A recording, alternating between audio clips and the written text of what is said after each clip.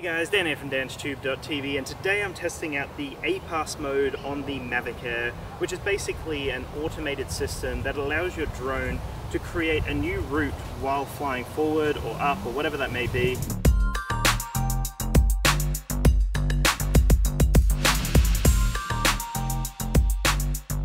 If I enable APAS mode, which is just above the map in the bottom left down here, so if you tap on that, it enables APAS. Mode.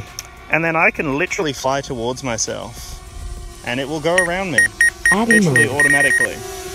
It will figure out that I'm there. There's the camera and, you know, a little chin-up bar. So let's see what it does here. It went around to the left. Did a very good job. It seems to actually work really well. Again, it really does vary on the lighting as well. So if I angle down the camera, let's try to get it to actually lift up over it.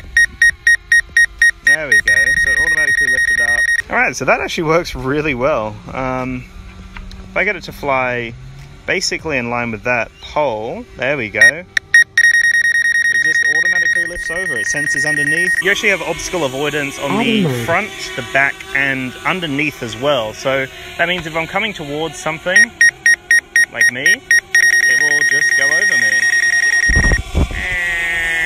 But what about reversing? So what happens if I go backwards? Will it sense that I'm there and go above or forward? There we go, it went around to the side. Definitely impressed by APAS, a very cool feature. So if I come in at this point, there we go, another avoid. What about this little tree that's growing over here? How will it go with something like that? Very small, there you go, it lifts up. But then there's another tree there, so what's it going to do? Oh, it tries to go around it. So I'll try to just go nice and low for it.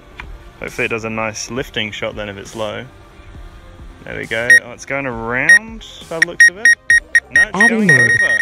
That's a cool shot. Does not stop beeping when it's in that sense mode, though. It's very sensitive when it's looking for things, which is understandable. Camera can still see me. So as you can see in the frame, even with, you know, overexposed shots, it still seems to pick up the subject. And then if I continue, it then lifts over that subject.